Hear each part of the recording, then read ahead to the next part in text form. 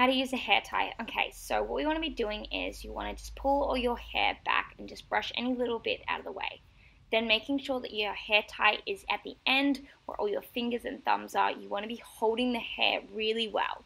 Now in the opposite hand, you want to be grabbing the hair tie and pulling it really tight. This is going to keep the hair together. Then you want to do a twist and then pull back around. And then twist again, bringing the bottom one up in front of the other one. And then just pulling through, and you just want to repeat that process.